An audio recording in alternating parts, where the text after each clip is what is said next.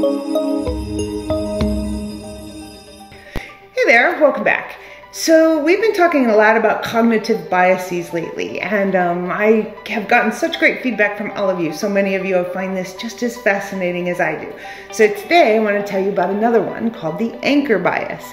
And anchoring or focalism is a term used in psychology to describe the human tendency to rely too heavily or anchor to one piece of information when we're making a subsequent decision.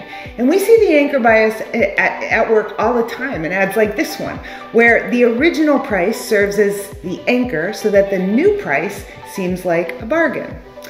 Dan Ariely conducted an experiment in 2006 at MIT in this bizarre auction. And the researchers held up a variety of items, such as a bottle of wine or a textbook, and they described in detail just how awesome it was. And then they asked each student to write down the last 2 digits of their social security number as if that were the value of the item. For example, if the last 2 digits of someone's social security number was 11, then the bottle of wine, for example, would be priced at $11. And after they wrote down that pretend price, then they bid on the item against one another. What they wanted to find out was, did the digits from the social security number serve as anchors? And remarkably, they did. The students with the highest ending social security numbers bid higher than those with the lowest ending social security numbers. In fact, the top 20% bid an average of, say, $56 for the wine, and the bottom 20% bid an average of $16, the same bottle of wine.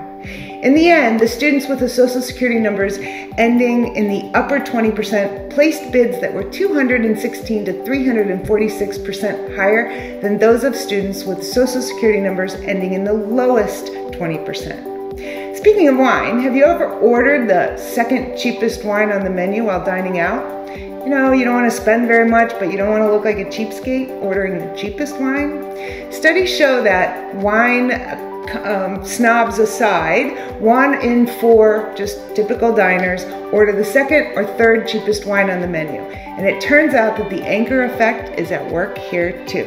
In the marketing world, we can define this as a choice set effect with respect to reference pricing, using the cheapest bottle of wine as the anchor to which all of the other wines are compared.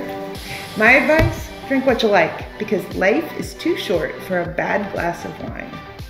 Want to learn more about how the brain works and how to make it work better? Check out my book, Happier Hour with Einstein, and the full-color companion gratitude journal, available now on Amazon.